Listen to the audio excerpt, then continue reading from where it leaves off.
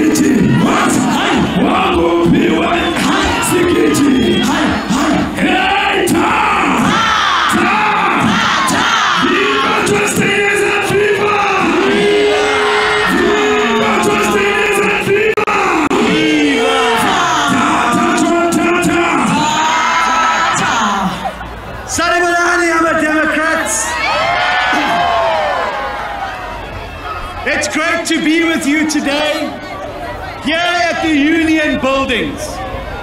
We're speaking to you today from an auspicious location. Directly behind me are the Union Buildings. That is the seat of government and the heart of our capital city. Now, these buildings should be the pride of every South African. But over the past decades, these buildings have come to mean something very, very different. It's inside these buildings that the ANC created and executed the plans that have built the world's highest unemployment rate. They've unleashed from those buildings violent criminals on innocent people, and they use those buildings to capture the state. Pansy ANC, Pansy. It is inside these buildings that the dreams of millions of hopeful people, including Tinswalo, were betrayed. They were betrayed in those buildings. These same buildings that once served as a symbol of hope when President Nelson Mandela took his oath of office here, have under the ANC been reduced to a crime scene. They are a crime scene. So we are not here today, Democrats, by accident. Our meeting here today is a signal of intent. The Democratic Alliance is launching our 2024 manifesto from the Union Buildings because we today are sending a clear message that in this election we are in it to win it. That in this election we must rescue the Union Buildings from the clutches of a corrupt government, and we must restore them to their rightful place as a symbol of pride for all South Africans.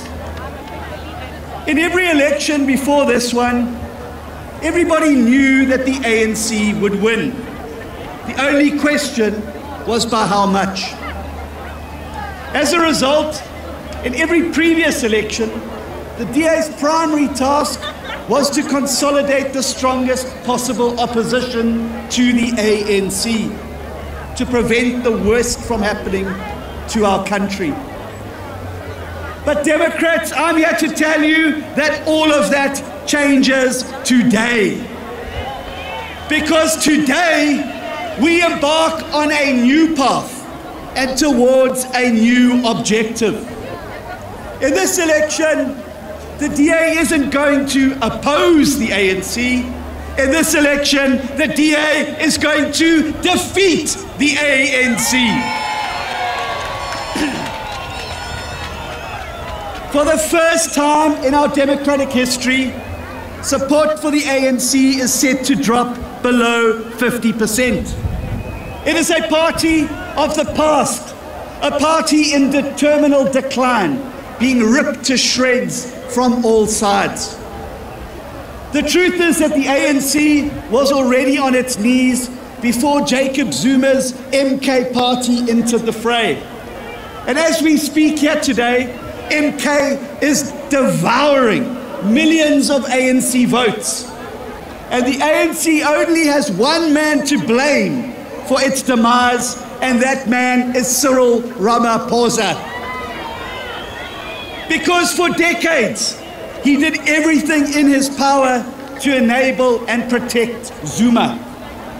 Ramaphosa even freed 15,000 criminals just to keep Zuma out of jail.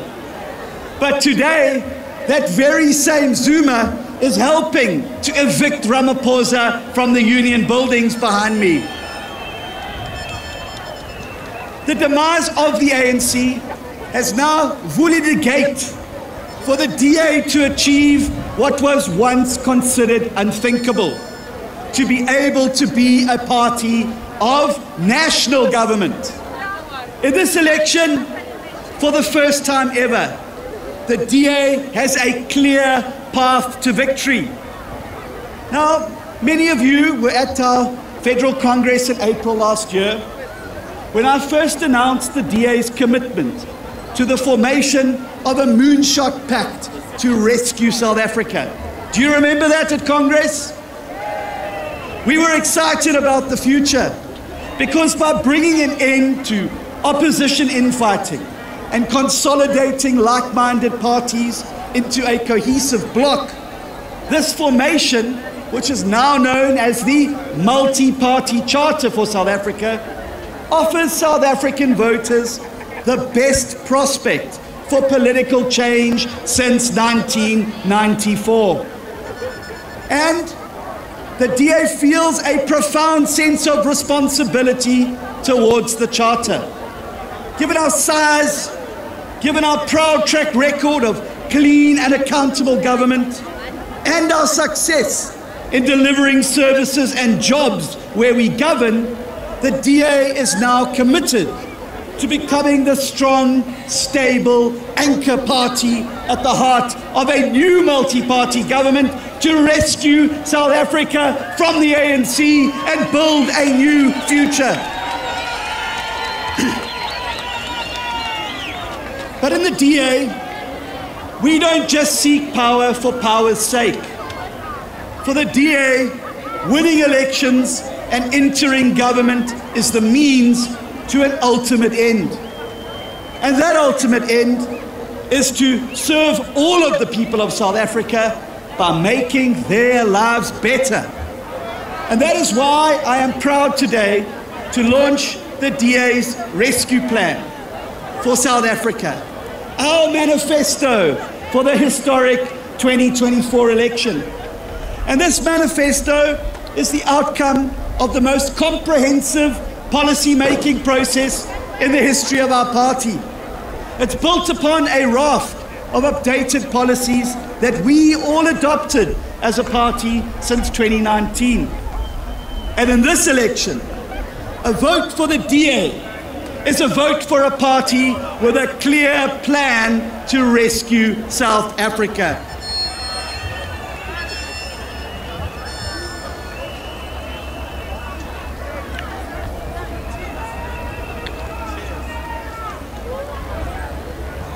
As the anchor tenant in a new multi-party government, the DA's key priorities during the 2024 to 2029 term will be to, 1, create 2 million new jobs for South Africans. 2, to end load shedding in South Africa and end water shedding. Number 3, halve the rate of violent crime, including murder, attempted murder, and gender-based violence. 4, crush corruption by abolishing cadre deployment in favor of merit-based appointments and a capable state that delivers for all South Africans. 5, lift 6 million South Africans out of poverty. 6, triple the number of grade 4 learners who can read for meaning. And finally, 7, ensuring quality health care for all South Africans. Those are 7 great things. Now, unlike most other parties, we're going to come and promise you the sun, the moon, and the stars. The DA's rescue plan is not pie in the sky.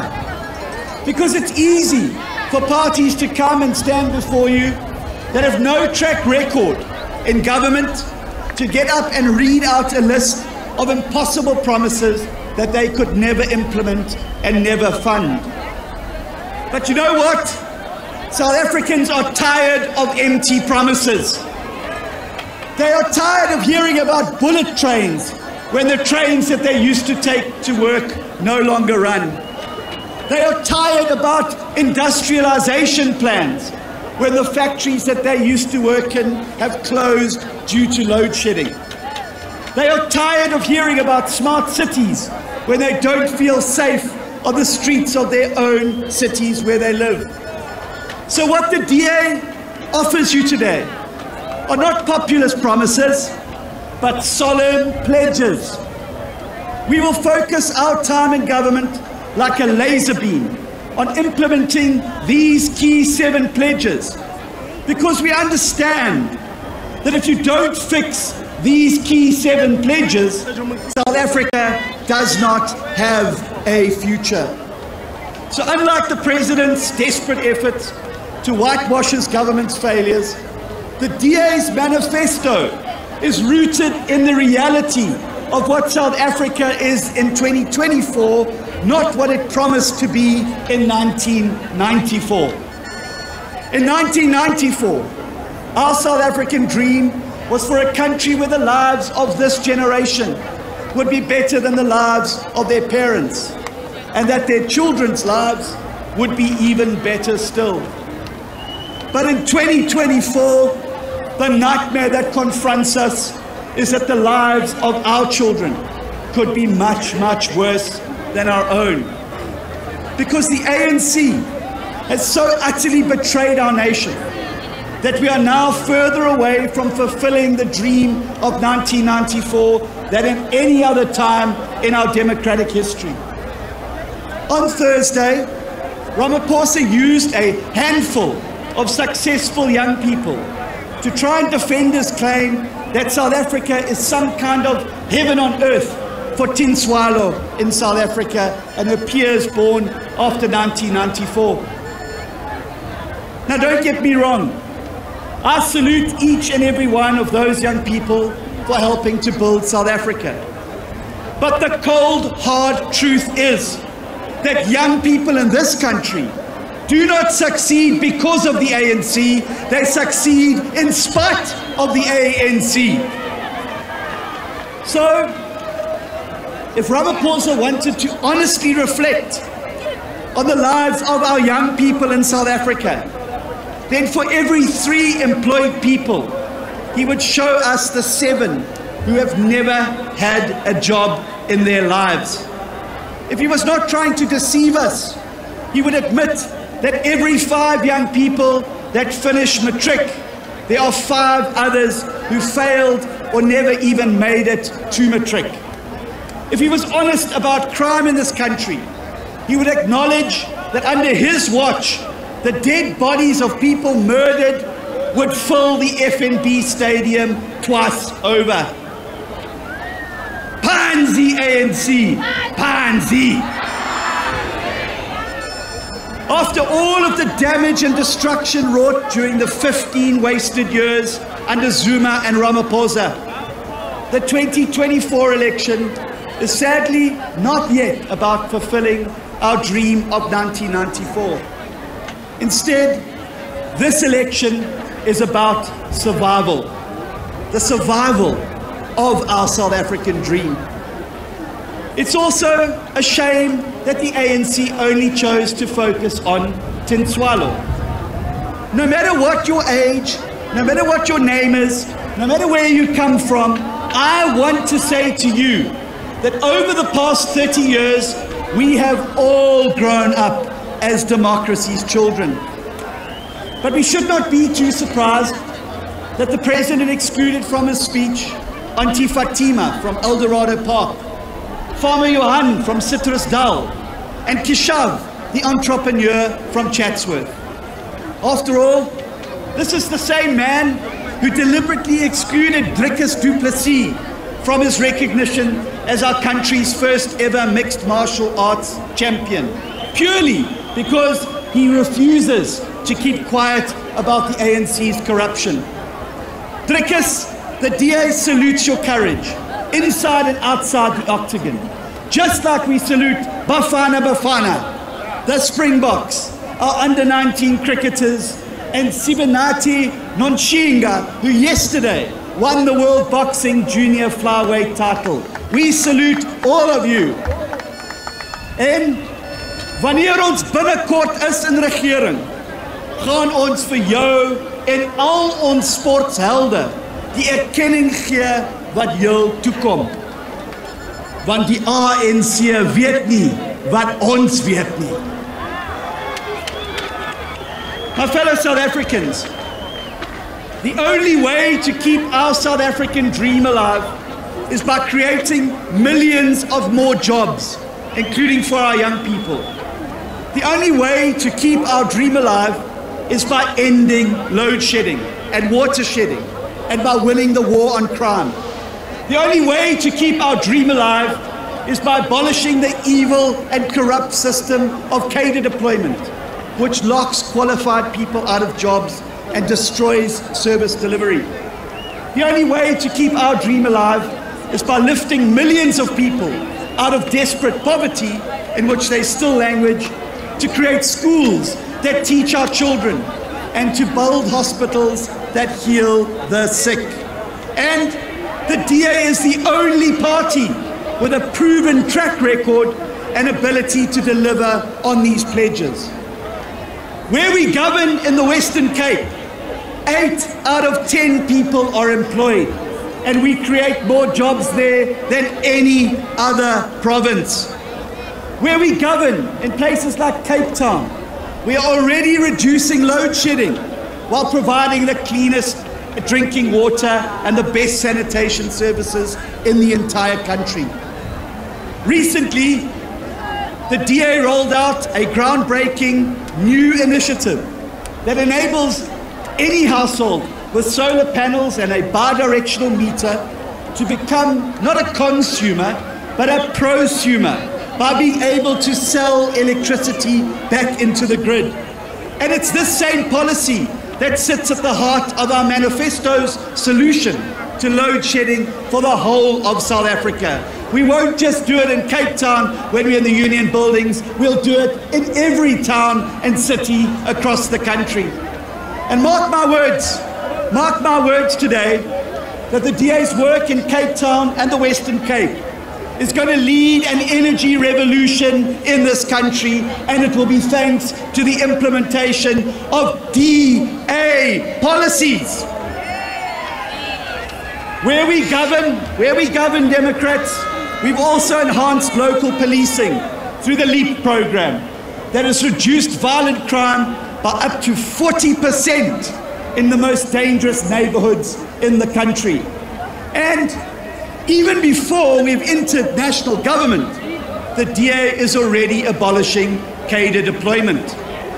Whether Cyril Ramaphosa and Gwede Mantashe like it or not. And today, I have some breaking news to share with you. So listen properly. I've got some great news. And you heard it here first. As you all know, the Constitutional Court has given the ANC until Monday to hand over their skellum cadre deployment records, dating back to the 1st of January, when Ramaphosa became the chairman. Now, after delaying it for more than 3 years following the DA's initial request for these records to be made public so that we can expose Ramaphosa's role in state capture, the ANC yesterday came crawling back to the DA and they said, please, please, we need more time. Should we give them more time? Should we give them more time? No, no! I agree with you. So I'm going to go right back to them and say to them directly, no, you cannot have more time. You cannot have more time in government, and you cannot have more time to hand over these records. You've wasted South Africa's time for long enough. And we're going to say to them, you will comply with the Constitutional Court ruling, or we will make sure that all of you go to jail for the contempt of court, because that's where they belong. Not in the union buildings, they belong in jail. And we will use the precedent created that sent Zuma back to court and to jail, which includes prison time, to prove it. The ANC is so desperate to hide their cadre deployment secrets that they are now threatening to trigger a constitutional crisis to protect Ramaphosa, just like they did with Zuma. So the DA doesn't just talk about fighting corruption and building a capable state. Despite not even being in government yet, the DA is already doing more to rescue the state from total collapse than any other party in this country. My fellow South Africans, built upon our track record, the DA's rescue plan for South Africa will shine a bright light into an array of incredible spotlight into the darkness that threatens to blind us as a country. Now, let me be honest.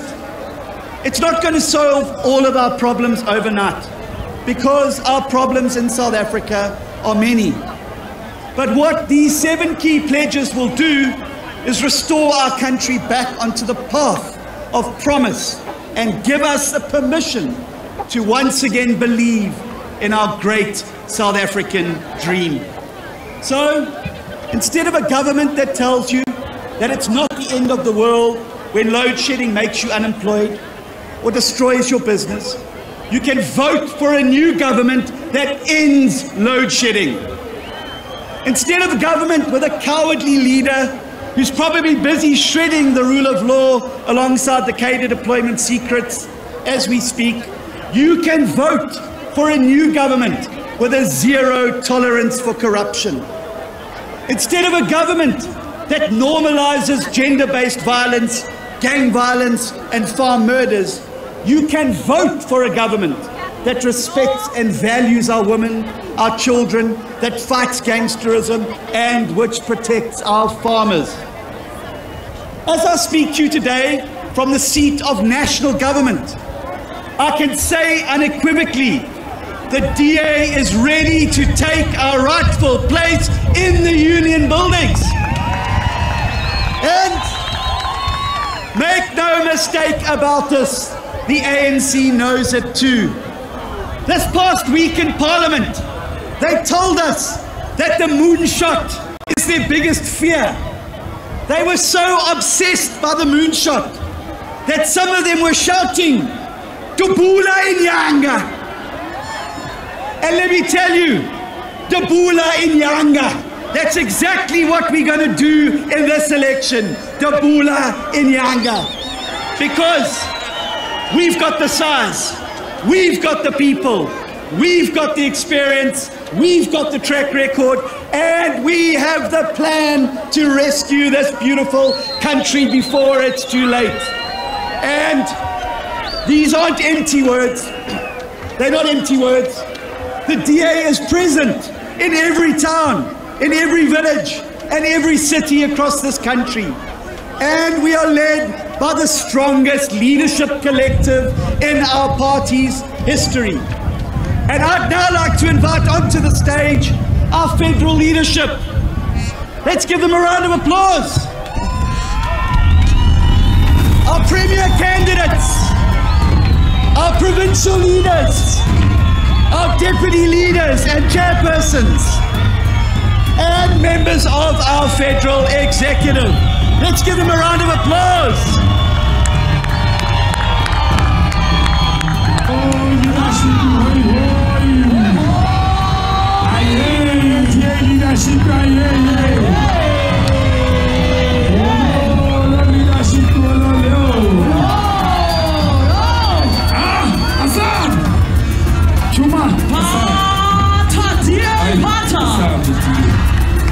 And so I say to Tin Swallow, I say to Fatima, I say to Johan, and I say to Keshav, I say to all of you, help is on the way. If you want the DA's rescue plan to sit at the heart of a new multi-party government, then you must vote for the DA to carry this plan into that government. If you want to rescue South Africa from unemployment, from load shedding and water shedding, and from crime, corruption, and poverty and hunger, and from failing schools and from broken hospitals, then you must vote for the DA. If you want to rescue the union buildings behind me from the corrupt clutches of those who've plunged our country into hardship, then you must vote for the DA. So, come on, Mr. President, stop cowering away. Call this election, because the DA is ready to fight so that South Africa can win.